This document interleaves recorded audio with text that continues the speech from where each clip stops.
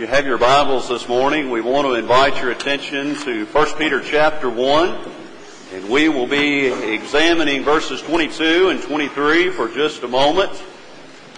So good to see each of you here this morning, especially those of you who are visiting with us. We always want you to know that you're our honored guest, and we hope that you'll come back and be with us here at the South Haven Church of Christ at any opportunities that you have. We will be coming back tonight and meeting at 6 p.m., and we'll be studying about the three bears, not Goldilocks and the three bears, but we're going to be talking about another set of three bears later on this evening.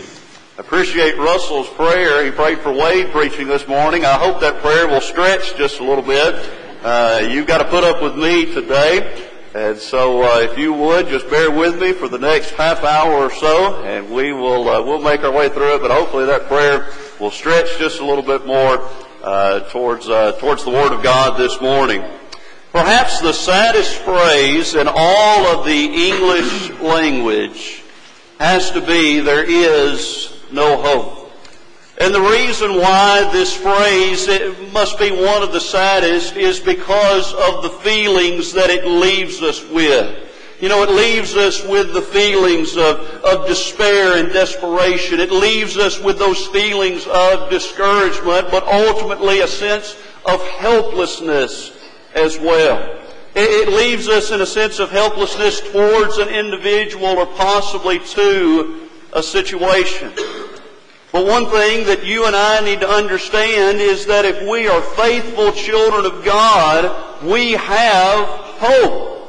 And that is so important for you and I to remember as Christians, is that we have hope and that our salvation can rely on that great hope that the Lord provides for us. Recently, I was reading a bulletin article, and I don't remember the content of the article, but I remember what the title of this article was. And it said, "If I had one last sermon to preach." And I started to think about that. If I just had one more sermon to preach, what would it be? And there were a number of thoughts that I came up with. I think it would even be a good plan for a series if there were just one more sermon that we could preach. If there were just one more sermon that we could hear, what would it be? Well, this morning, there's one last sermon that just kept coming to my mind. If this were my last, which I hope it isn't. But I thought of 6 things in regards to salvation, and why is salvation so important? Now, normally I don't preach using 6 points. There's generally 3 or 4 max. This morning we're going to look at 6, but we're going to, Lord willing, be moving through those fairly quickly. Why is salvation so important? Number 1, it's because life is short. When you and I think about life, it's fleeting. Life is something that is extremely brief when you really think about time. And when you think about time, our existence that's here on this earth really isn't that long. When we think about life, life was never designed to be something that was permanent. If you turn to 1 Peter chapter 1, and we're going to begin here at verses 22 and 23, I want to read the passage first and then go back and let's put it under a microscope for just a moment. He says, "Being born again, not of corruptible seed, but of incorruptible, by the word of God, which liveth and abideth forever. For all flesh is as grass, and all the glory of the flower of grass, the grass withereth, and the flower thereof falleth away." The first thing that he mentions here, he says, not being born again of corruptible seed, but one that is incorruptible. He's talking about something here, when he uses that word corruptible, he's talking about something that isn't perfect. He's talking about something that is only temporary. And what we have to understand about this life is that's what it is. It's something that is simply temporary. But then notice some of the words that he begins to use in the context to further explain this point. He says, "For all flesh is as grass." Now here he's talking about something that is seasonal. Grass is something that is seasonal. I don't know if you've noticed here lately, I'm sure that you have, but your grass is probably growing a whole lot, isn't it? If your grass is anything like mine, we have Bermuda grass at our house, and there's two things that Bermuda grass absolutely loves. It loves heat, and it loves water. And guess what? That grass is growing pretty quickly right now. But that grass, it's something that's only seasonal. And when he talks about life, he's talking about life being like grass. It's something that's just seasonal. It's something that's not designed to be permanent. Well, let's continue on. And the glory of man as the flower of grass. You know, that word flower there, it is the most short-lived part of a plant. When a flower blooms, that is the shortest living part of a plant. And here he talks about the glory of man being the flower of the grass. I suppose if we wanted to, we could take that glory being the prime years of a human. But the bottom line is it's still getting on the point that that flower, it only blooms for a short period of time. It's only temporary. But then what's the end result? The grass withers. You know, when it gets to September, the latter part of September, early part of October, and those temperatures begin to change, guess what happens to that grass? It starts to wither away. It starts to die. And that's life. It's just here for a season. It's just short, especially in view of eternity. And the flower thereof falleth away. Eventually, when that flower blooms, what's going to happen to those petals? Eventually, they're going to fall off. And that's the design of life. Life is short. So we have corruptible, we have grass, we have flowers, we have withering, and we have falling. If you would for a moment, turn over to James chapter 4, verse 14. And in James 4 and verse 14, the question is going to be asked, you're familiar with this passage, for what is life? Is even a vapor that appeareth for a little time and then vanisheth away. That word vapor there is a word that you and I are accustomed to, especially in the kitchen. Those of you that have ever done any cooking or any boiling of water, things of that nature, you know that there's going to be water that's going to vaporize. And that water, you're going to be able to see it in the air, the vapors in the air. When you turn those burners off, what happens to those vapors? They're here 1 minute, and they're gone the next. And that's what James describes in regards to life. In Job 14 and verse 1, he said, man that is born of woman is of many days and full of trouble. Is that right? James, man that is born of woman is of few days and full of trouble.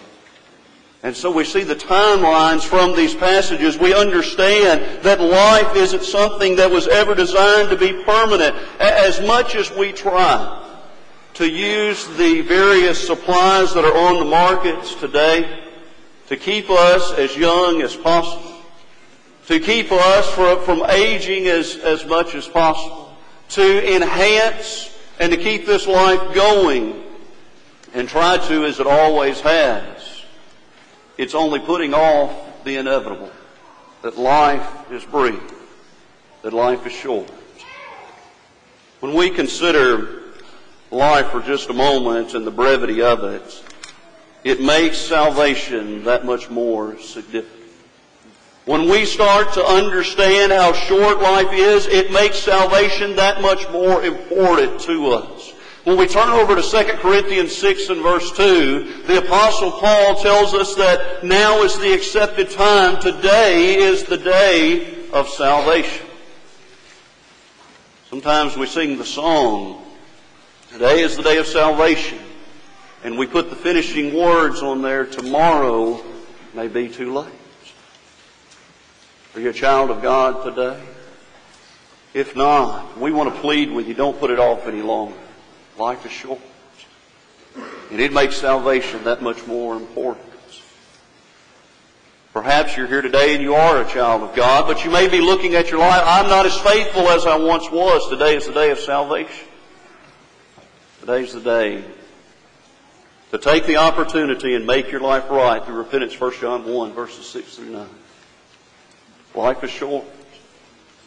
We need to make sure we don't let it pass us by. But let's move on to a second point. Salvation is important because sin is seductive. Sin is seductive.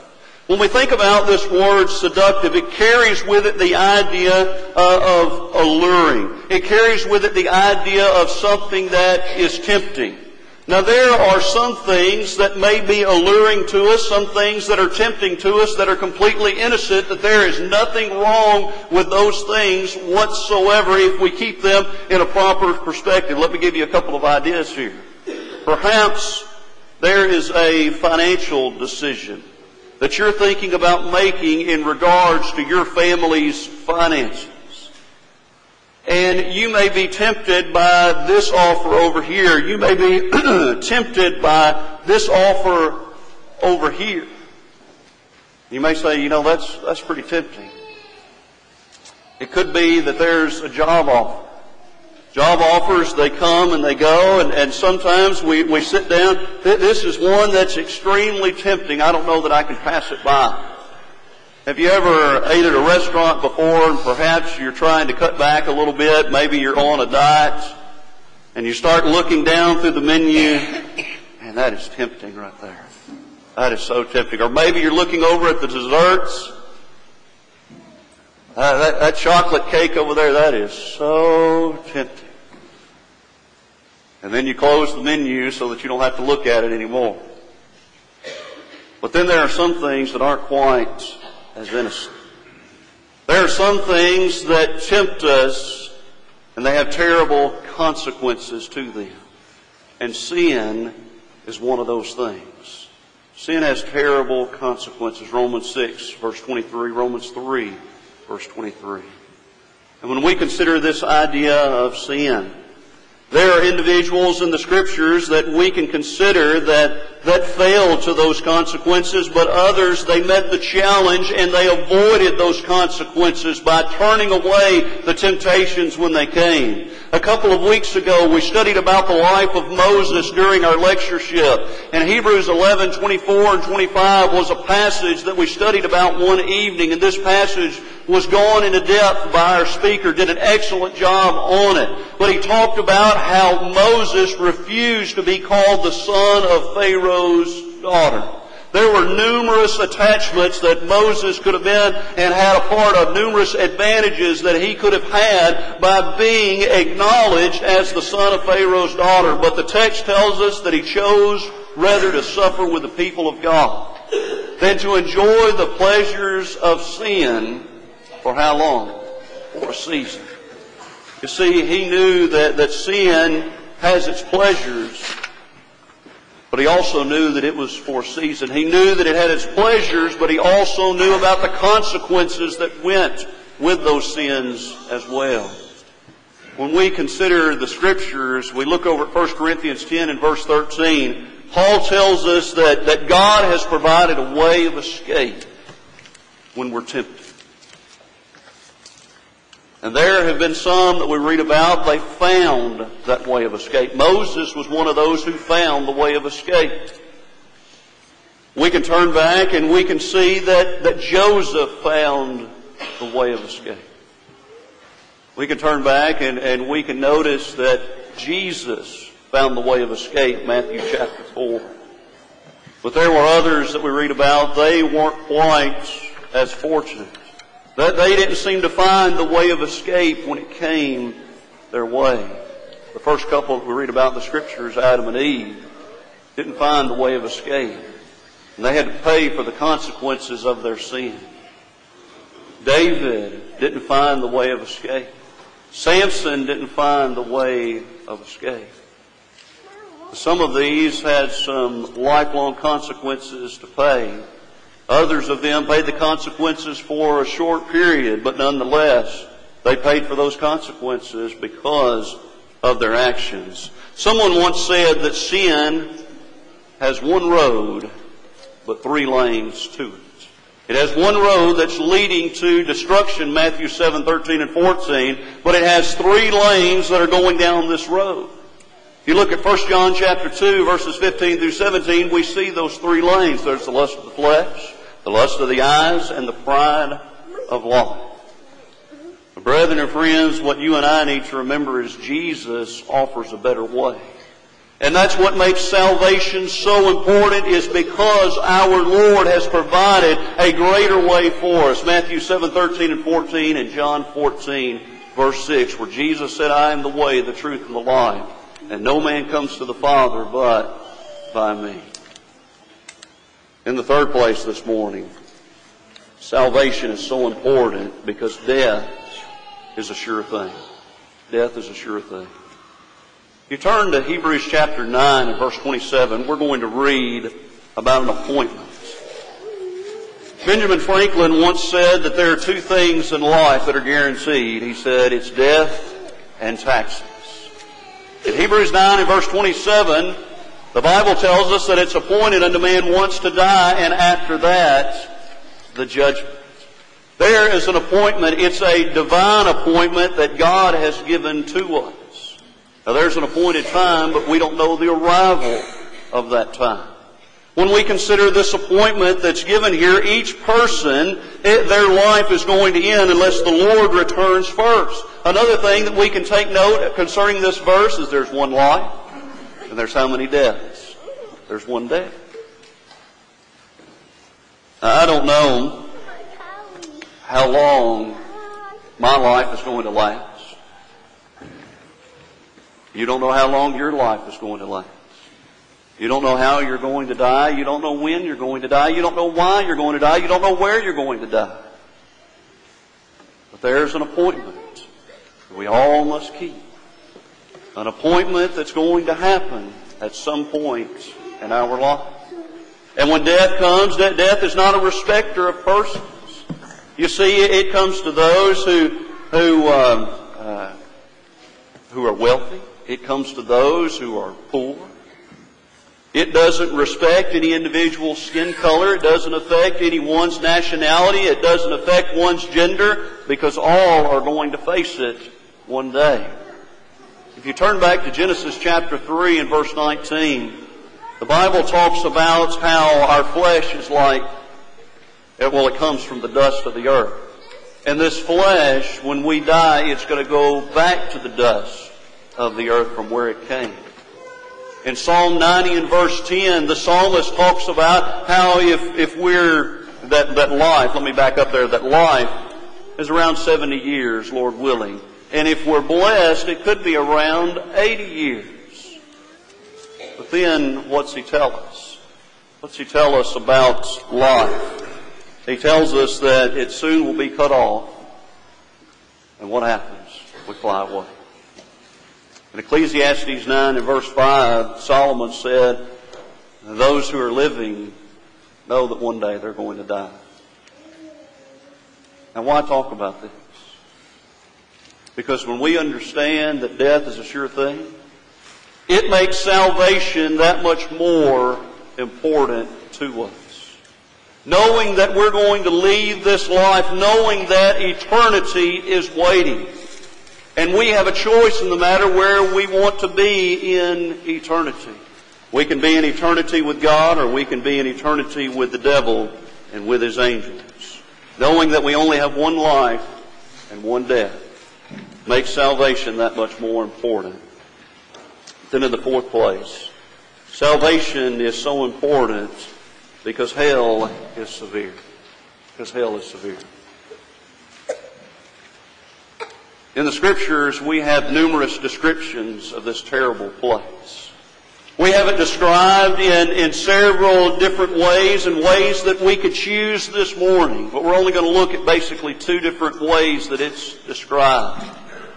One of those descriptions that God gives for us is the description of hell. Of fire. When we think about fire for a moment, everybody's noticed that it's been pretty hot outside this past week, haven't it? This past week, there's been 100+ degree temperatures on more than 3 occasions. I think they call it a heat wave. Last night, one of the newscasters, one of the weathermen said that we're in the dog days of summer right now. But as hot as it is outside, it's nothing in comparison to what hell is going to be like. See, when the Bible talks about hell, he talks about it as fire. We read in Matthew chapter 5 that he describes it as hellfire. Matthew chapter 13 talks about it as a furnace of fire. Matthew chapter 18 talks about it as an everlasting fire. And then in Matthew chapter 3 we read about an unquenchable fire. The hottest word that we can think of in our English language today, that's the word that God chose to use to describe this terrible place. But then you think about the people that are described there. If you would turn over to Revelation chapter 21, let's look at verse 8 for just a moment. Revelation 21, verse 8. John says, "But the fearful and unbelieving and the abominable, and murderers and whoremongers and sorcerers and idolaters and all liars shall have their part in the lake which burneth with fire and brimstone, which is the second death." 1 Corinthians 6, 9, and 10 gives us another description of the individuals that will be there.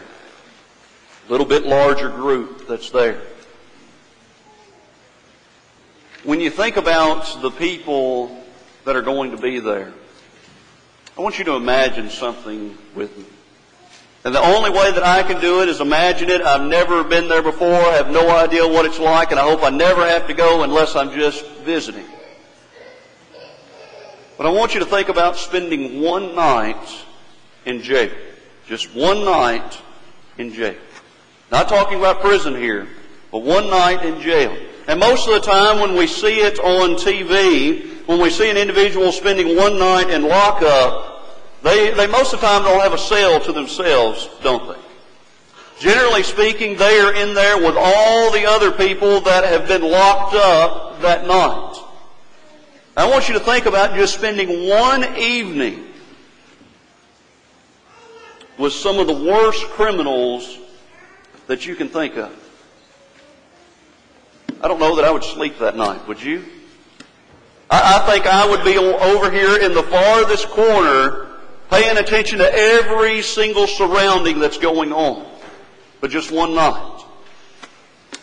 But imagine having to spend all of eternity with those people that are described in here in Revelation 21, 1 Corinthians 6, 9, and 10. Those criminals. Those individuals that never make the changes that are needed to be made to spend eternity with God. Think about spending all eternity with them. In the hottest place that we could ever imagine. Where there's weeping and there's gnashing of teeth and there's outer darkness. I can't imagine what that would be like. I don't want to be anywhere near it. And that's what makes salvation that much more important. Number 5, salvation is so important because heaven is supreme. When you think about the best place that you've ever been here on this earth, the most beautiful place that you've been to here on this earth, oftentimes you think about that on those bad days. Oftentimes you think about going back to that happy place. When you think about that happy place, I want you to think also about a place that has no fears, no sorrows, no death, no discomforts, no discouragements. There's not any sadness. That place we read about in Revelation 21, verses 1 through 5. That place is called heaven. Jesus talks about it in John chapter 14, verses 2 and 3. He says, "In my Father's house are many mansions. If it were not so, I would have told you, I go to prepare a place for you. And if I go and prepare a place for you, I will come back and receive you unto myself, that there you may be also." When you consider heaven, it's the best part of everything. The best part of salvation, knowing that we get to be there, knowing that we get to be there with God. Because of the descriptions that we have concerning it, it makes salvation that much more important. Our final point this morning. Salvation is so important because of the sacrifice of Jesus, the sacrifice of our Lord. When you and I consider the sacrifice of our Lord, Jesus didn't deserve to be there. We read in Romans chapter 5, beginning in verse 8, "But God commendeth, He demonstrated His love toward us, and that while we were yet sinners, Christ died for us." Jesus didn't deserve to go to the cross. But He did it so that you and I could be saved from our sins. He shed His blood. He sacrificed His life because He did it for the greater good. He understood the whole entire plan of God, the scheme of redemption. But then He did it also for our advantage, for our benefit. He became the author of eternal salvation to all them that obey Him. When you and I consider salvation, salvation is so important because life is short. Salvation is so important because death is certain. It's so important because sin is seductive, because hell is terrible. It's severe. It's so important because heaven is supreme and because Christ paid that sacrifice for us. You know, if we make the choice not to be washed in the blood, we make His sacrifice look vain. We make it seem useless.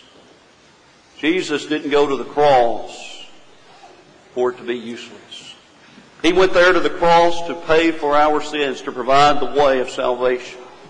But the only way possible for us to be saved from our sins is to be obedient to Him.